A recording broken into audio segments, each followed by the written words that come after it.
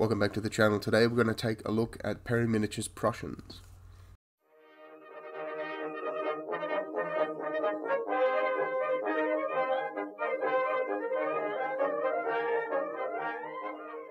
So, I think it was a few months ago now, Perry came out with these Franco-Prussian war stuff, and they've just released the French. They just put them up for pre-order. I think the box comes out next week. And I don't know anything about the Franco-Prussian War beyond the fact that the French had a revolution in the middle of it, changed their form of government, and they kept fighting and eventually lost. Prussia is the military juggernaut running through Europe at this time, picking fights with pretty much everybody. But that's about the extent of my Franco-Prussian War knowledge. So this project's going to be a bit of a learning experience as well, which is going to be fun. But I thought I got 2 boxes of these.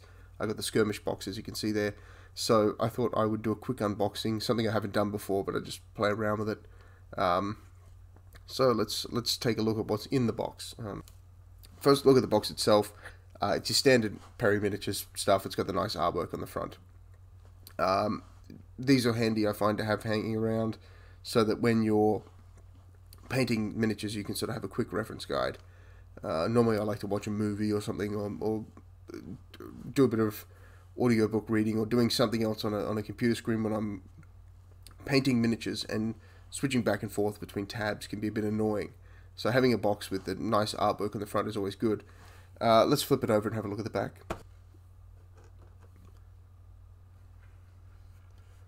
So this is the skirmish box. There's 2 boxes. There's the skirmish box, and I think the other one's called the advancing box. I picked up 2 skirmish boxes.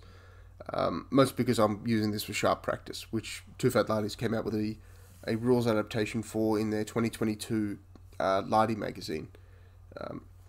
Anyway, a little bit of brief historical background on the back. Mostly, that's your diagram for building the miniatures. And as someone who built, 39 of them today, I can tell you it's pretty straightforward. I mean, all Perry miniatures are pretty straightforward. You put the head in the spot where the head goes. You put the arms in the spot where the arms go. The shoulder, the blanket roll is pretty straightforward as well. You just kind of glue it on there. There's no, as far as I can tell, there's no allocated blanket roll per figure. There's no body A goes with blanket A. It's all pretty straightforward. You get a nice little, on the back here, you've got a nice little example of uniforms. It's always really good to have multiple directions. I'm sorry, I've got a light here that I'm trying to focus without putting glare on the box. It's always good to have sort of side, back, and front, because sometimes you can find really good pictures from the front and the back, but not from the sides. And you're looking for the color of like this specific canteen here, and you're like, what color is that? And you just can't see it from the back picture here. It's sort of like, is that just an outline of it? And on the front, it's hidden, but those side pictures can be handy. And obviously you got the bedroll and the greatcoat wrap there. It comes with 4 different heads. So you get the sort of forage cap type head, the Landwehr head, the 1867 pattern, and the 1860 pattern. And so you can build Landwehr and your normal line troops out of this box. And you can also build grenadiers if you're particularly skilled. I think is what the inlet sheet says, because you've got to carve a little star on top of it. Anyway. You get 39 figures in the box. You actually get 44 figures in the box if you include the 5 casualty figures, which I don't, but they're nice. The casualty figures are really cool. They're just extras, so I'll be using them for something, probably shock markers or something like that. So let's actually crack open the box and take a look. So the first thing you get in all Perry Miniatures boxes is classic, or almost all, is this classic green sprue of bases, which I immediately always throw away or use for random bits of terrain or something like that.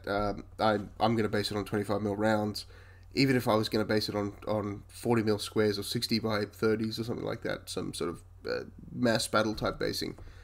These bases here don't really work. There's only 1 sprue of them. I'm not sure why they still put them in the box. I should, but they just sort of have a bunch laying around. They're just getting rid of them. So yeah, there's the sprue of bases. Now, for somebody who doesn't really know anything about this period, this sheet was my primer introduction, I suppose you could call it. The introductory Prussian line infantry lore sheet, if you like. Goes through a bunch here of general breakdown, goes through the organization of different regiments, how many men are in a unit, what types of units they are. Obviously, you've got the grenadier regiments, you've got battalions of grenadiers, and then a battalion of fusiliers. It goes through the uniform, which is very interesting.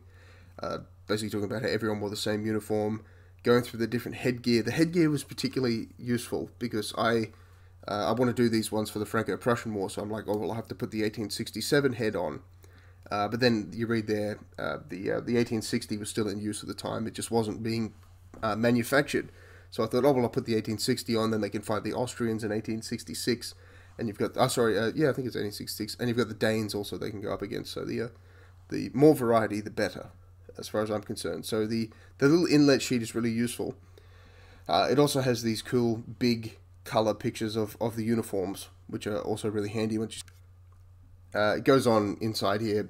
I won't adjust the zoom so you can read it, but it goes on to basically go through all the different, the buttons are this color, the belts are this color. For the grenadiers, they're white or black. I can't remember which, but it's similar to how they did it in the Napoleonic Prussians as well. This is really cool. I like these. My favorite one they've done is for the American War of Independence Continental Army box, which is basically just this sheet, but it's all different small jackets. And basically the point of the thing is to say that the good luck painting an actual uniform. Just kind of do whatever you want. But it runs down here through. You go to regimental distinctions and that sort of stuff. Just regimental colours for different facings, so you don't have to go trousing through a bunch of internet sites to find the right regimental colour to paint your epaulette type things. For the British, there's websites for it, but I haven't tried the rabbit hole of Franco-Prussian / Prussian War type stuff, Prussian Wars uniforms. And then they go through here and tell you the regimental flags, they've included them here, but they go on to say that some of the flags were actually completely destroyed in tatters since they've been around for about 40 or 50 years at this point. So, feel free to just have a raggedy old flag on the pole there, and a good picture of a bugler there, which is always handy to have, especially if you come from the sort of British painting background that I come from, where you've got inverted colours. It's nice to see that you don't have to go mucking around, and you can just paint everything the same colour at the same time. Now, the back of this is probably the most important for the majority of people, in that you've got your command frame build guide. This is the only build guide you get beyond the one on the back there. It's very, very straightforward, as all Perry stuff basically is. You've got your musician here, your bugler, your standard bearer, which is there. You don't glue the final on until you've already built the standard if you're going to put the flag on there. You've got a drummer and then an officer. So there's no NCO, which I was sort of a bit disappointed that you couldn't make an NCO, but I'm just going to make one out of some of the spare bodies I've got in there. It's pretty simple to make non-commissioned officers, really. So I bought 2 boxes. You get 1 command frame per box, which is really all you'll need. If you need more officers, just buy the blister pack that comes with officers in it. The rest of the range isn't fully fleshed out at the moment, but it's still a new range. And honestly, if you're doing a sharp practice force, 2 officers and a senior NCO should be all you need. You can do a level 3 and then 2 level 2 leaders, maybe 2 NCOs to give you a level 1 leader as well. You've got your musicians. Standard bearer is always good for deployment points. Not always use them in game, but they make nice jump off points is deployment points. You've got your helmets, your different types of hats, headgear and helmets, so you can run them as anything you like. Pistol and sword option there, and so that's the command frame. Let's have a look at the actual sprues in the box. So that's your pile of box sprues. There's the command frame there, so let's have a look at him individually. Trying to find a way to put light on this that doesn't just make it all reflective and shiny, but essentially you've got your sort of forage cap type hat type headgear here. Your 1860 patterns, they've got the main difference is got this big metal thing down the back, which you could maybe mistake that for some sort of sprue flash or something like that, but that's part of the helmet. Your standard with your hand there, so it's all very, very straightforward. So you've got your bugler, standard bearer, drummer, and then officer body at the end there, and the officer head with the officer's arms and that sort of stuff here. I like that they've kept all this in one sort of space. So there's my officer space there, my drummer space here. It's all contained. One of the annoying things is when this arm is actually meant for this model, but this arm is over here, and you've got to move around the sprue. But they really did a good job. There's obviously spaces in the sprue where they could have put different arms for a few other things. They could have had some more officer arms or something like that, or some alternative arms for some of these figures. But really, you can do anything you need with this sprue and the other sprues that come in the kit. So there's not really a need to go chucking a bunch of extra stuff in here. You want an officer with a pistol, you have an officer with a pistol. You want one with a sword, you have one with a sword. You can make a few different poses out of those 4 arms there. So even if you built 3 or 4 officers, because you can buy extra command sprues from Perry, you'd still have them looking different. And you only need the 1 flag per battalion, so you don't need too many of those. So I'm quite happy with this command sprue here. One of the things that sort of made me not really want to do the Prussians, they sort of put me off a little bit, was all these bedrolls. They kind of look good on you know, American Civil War Confederates, but I thought it's a little strange to have bedrolls on these proper troops, quote unquote proper troops. You know, you've got even an officer with a bedroll over here on the side, over there. But the more I look at it, the more they sort of grow on me a little bit, and I think they're gonna look nice once they're painted up. So we'll see how they work. Now, there's 2 types of sprues, and depending on which box you get 5 of one and 2 of the other. So in the advancing box, you get 5 advancing sprues, so 25 advancing figures, and 10 skirmishing sprues, 10 skirmishing figures on 2 sprues. So let's have a look at the advancing sprue first. It should be on camera there. So the advancing sprue comes with 5 sort of at the trail. I think there's another word for it, but I'd call this trail arms, channeling my sort of American War of Independence knowledge there, and then shoulder arms on the other side. One thing I found really cool, and the reason I built mine the way I did, is you can see these arms here are sort of holding. It's not a bayonet. It's almost like it's an extra sword by the looks of it. It seems the Prussians were still doing that old school thing of you give the infantry a sword, which I would give you cool points for, although it's not the best use of resources or time or soldier carry weight to give someone a sword as well as giving them a bayonet. Anyway. That's probably the clearest one there. You can see they're sort of holding it. It hangs down from the left waist there. The same place a bayonet would normally be on a sort of a British or French troop. Well, most troops carry it on the back left. And so they're holding it while they're advancing forward, which is cool. And then shoulder arms over here, which is a classic. This is more sort of you're building a battalion type thing. You'd have these, which is why in the advancing box you get 5 sets of these to make 25. And you've got 5 walking, sort of standing walking poses with 5 of each type of head. So you've got your 1860 pattern, 67, Landwehr, and the forage caps. They each seem to come with 3 bare faces, 1 beard, and 1 mustache, which is cool. These are interesting. So yeah, these are interesting here. So I'll turn the sprue over and you'll see, but you'll see it's got the bedroll sculpted onto the figure, but it hasn't got it on the back. I can't figure out why. I imagine it's a sprue issue of molding, but they've actually got detail on the back that gets covered up by the bedroll, which probably just goes to show that the Perrys probably sculpted these figures and then added the bedrolls on after, which is why they've covered up some of the detail. But we'll have a look at that. These spare sort of sword scabbards are for the shoulder arms rifles, because these ones are got built into the arm. So everything on this sprue, you'll either use all of these or a mix of the 2. I went for these ones because I think it's more skirmish game-esque, running along like that rather than marching like that. So you use all the bodies, sets of the heads, so you'll have 3 sets of heads left over, which is always handy to have these heads here. Who knows what you could do with these? I'm sure you could do some cool sci-fi soldier conversion things. Yeah, you can do you can do all sorts of things. Put some German Landwehr type heads on some colonial troops and have a bit of a what if imagination type fight in Africa somewhere. yeah, these are very useful. People love pickelhaubes too. So with 3D printing, I'm sure you can 3D print yourself up some nice bodies and throw them on some troops. But who knows? I personally am just going to put them in storage and see what I find use for them. But people always like spare heads, and I'm one of them. I think it's always good to have a bunch of spare heads. Spare arms are nice, but not as useful.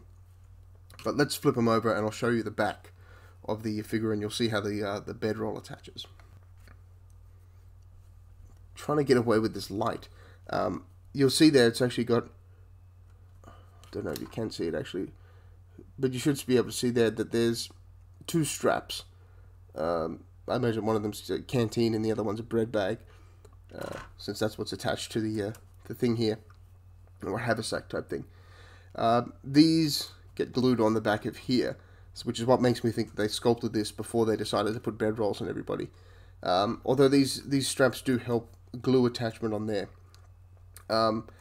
Lining them up at the two join points is pretty critical. There's a join point here, and there's one up on the shoulder there where the bedroll sort of comes together. Getting that right is probably going to be the main thing. If it hangs off the body a little bit, then that's just sort of movement and just how it is. But making sure those points are connected seems to be the main thing. I did find it much easier to put the bedroll on before building the rest of the figure. So clean it all up, put the bedrolls on. They aren't matched to particular figures as far as I found, unless I got lucky every single time and I matched the exact one to the exact same thing all the time. But generally I found it much easier to glue them all together before going and putting the arms on.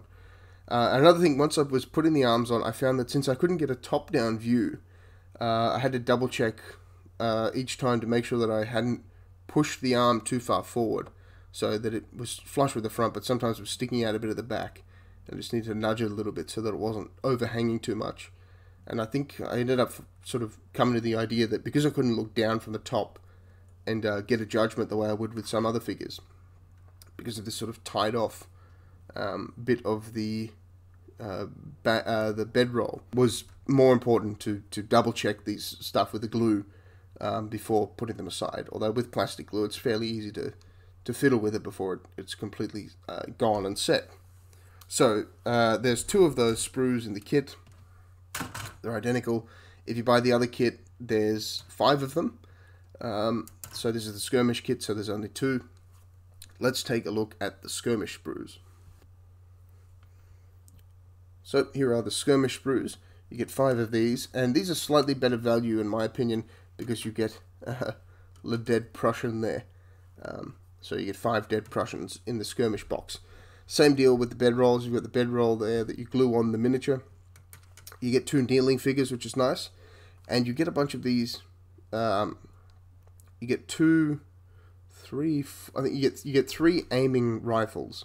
So you've got 2 aiming rifles there and there. You've got one cycling a bolt, one going into an ammunition pouch, and then sort of 2 ready, and that one's sort of also ready. Your same heads, your Landwehr forage caps, 1860, 1867 heads. These are all in skirmish poses, obviously. It's a skirmish set. So you've got guys sort of at the ready. I couldn't tell you the Prussian military drill terms for this sort of thing. You don't get the 2 different options you do with the advancing set. So with the advancing sprue you had at the shoulder or shoulder shift, or whatever the Prussians called it, or sort of trail arms. In this you've just got a mix of loading, aiming, at the ready, preparing to fire, and then you also get this cool, which I think is always great to have, a spare rifle. There's just a spare rifle in the kit, which you can do with as you please. I'm going to use that to convert up an NCO out of some of the other minis later. Anyway, it's a nice little kit. It's really hard to say anything else about it, I suppose. The minis are all nice. There's very, very little sculpting issues. There's very little flash to clean off that you can't just take off with the back of a blade or something. The legs have all got piping on the uniforms have this red line of piping down the side, so even if there is a little bit of sprue there that you miss, it'll just look like it was meant to be there. Importantly, make sure these 2 sort of sword scabbards go on the 2 kneeling troops. The guys who are standing up, I've got them pre-sculpted, but the kneelers need them. And once again, I'd recommend putting the bedroll on before putting on the rifle arms. I'm looking for a lot of variety, so I basically mixed it up as much as I could. I took out all of the bodies one by one and put arms on them in sort of a batch system, so that I managed to make all the poses slightly different. So, for example, the kneeling poses I'm mostly focused on mostly firing. The standing up poses I focus mostly on the sort of loading and at the ready, but mix it up a little bit, so there's a few kneeling loading and a few standing firing, just to create a bit of that dynamism and action, because I'm going to base these on 25mm bases and put them on movement trays for sharp practice. So yeah, just to make it look a bit less homogeneous, blocky, mix them up a little bit. The dead Prussian is very reminiscent of the dead American, or the dead Continental and Crown Soldier that you get with the Perry Miniatures American War of Independence kits, and that you get a dead figure. Although in those kits it was on the command sprue, and in these kits it's on the skirmish sprue. So if you buy the skirmish box you get 5, and if you buy the advancing box you get 2. Slightly better value for money, if you have any use for the dead figure. So I was thinking of a few things. You use it to make a shock counter, put it on a base and have a little spot for a dice next to it that you could put a dice in to calculate shock. The sort of person that I game with mostly for sharp practice has little shock counters already on little dials, so I don't think I'll use him for that. Certainly could be used as a part of a medic scenic base for a jump off point or an objective, which is what I've done for my Sudan stuff, for the British in the Sudan. So these are quite useful. I'll never throw away a medic, a casualty figure. And one thing I was thinking of, what I would use the casualty figures to test out paint schemes. So I'll do the first first model, instead of doing a test model, I'll do a test casualty figure, and that should be enough to make me happy with the way that they look. I can sort of compare it to other things, and maybe I need to change the tone of blue I'm using, or highlight in a specific area a little bit more. So I'll use the casualty to work out paint schemes, which I think is a really cool, which I think is probably the best way to go forward with this one, using it to test out paint schemes. Because one of the things I dislike, I love to do a test model, and one of the things I dislike though is that the test model sometimes looks a bit different, because you change something or you do it a different way, or when you're batch painting you look different to when you paint individually. But to have a test model that's not going to see tabletop use, I think is going to be a bit of a different experience, and one I'm sort of looking forward to doing a bit more experimenting with. These rifle arms are quite good. They look quite detailed. They've got these little balls at the end of the muskets. They just come right off. I would definitely advise with the Perry stuff clipping it out with a pair of clippers instead of busting it off with your fingers. The ones you can take off with your fingers are the heads, because they're one attachment, point is at the bottom, and you can clip away that neck area, because it's a ball socket joint type thing. I would definitely recommend being very careful with the arms, because as I learned in the past, you have to be quite careful when shaving down the, especially the ones that are like this, where are we? This, where you can see the sprue joins the shoulder there. If you cut that at a weird angle, you're going to get a guy with a shoulder that's got a big line at the back of it.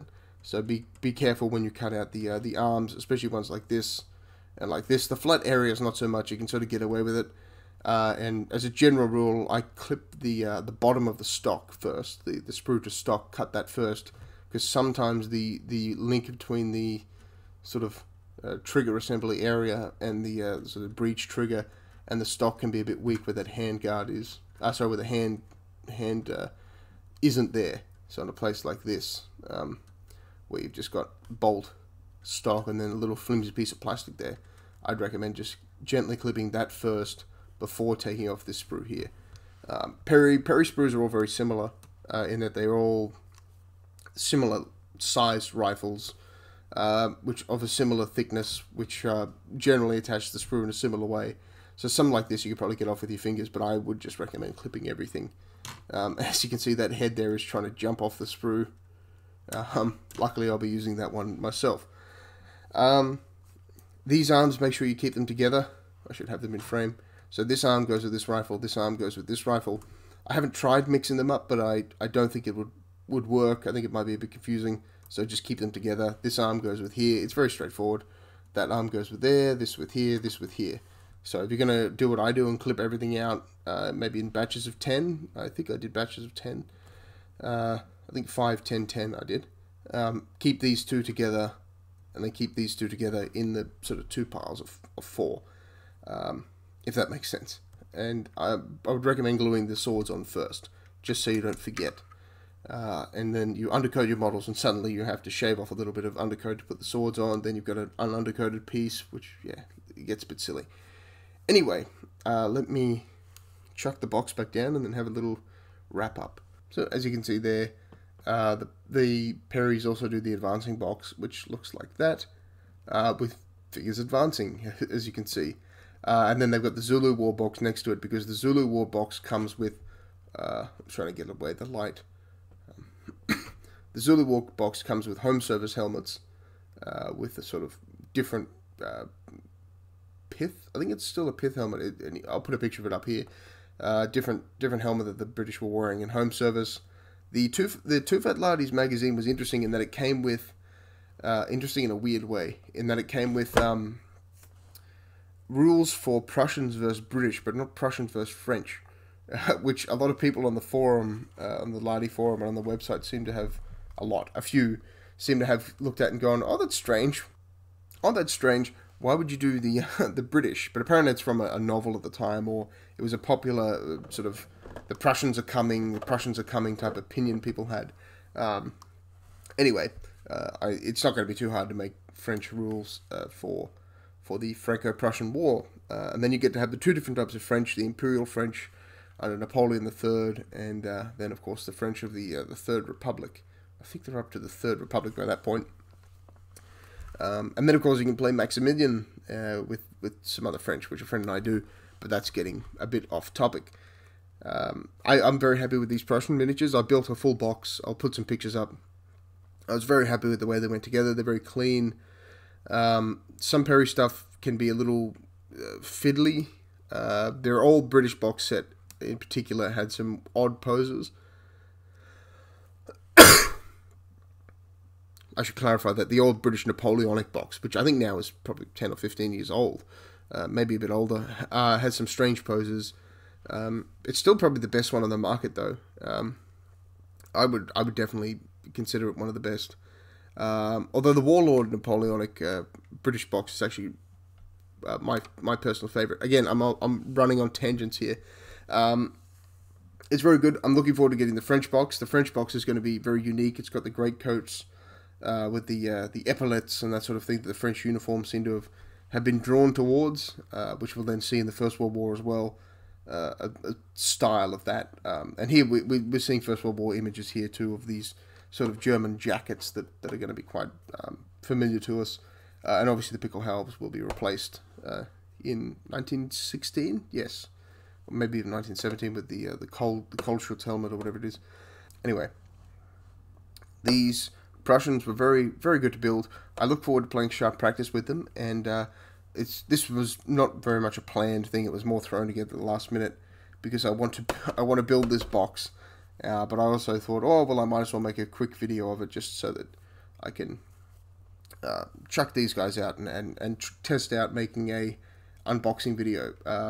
My camera is currently balanced on the other box of Prussians because I couldn't find my tripod, so I'll work on getting a better camera setup for this and a better pointer stick rather than an old brush. So thank you very much for watching. If you have any comments, any recommended reading for Franco-Prussian War or just Prussian military in general, sort of that mid-19th century Prussian military, I'd be very interested in that. So if you could pop that down in the comments. And if you are doing some Franco-Prussian War stuff, now that the Perrys have got plastics, or if you've done some in the past, I'd be very interested in seeing that.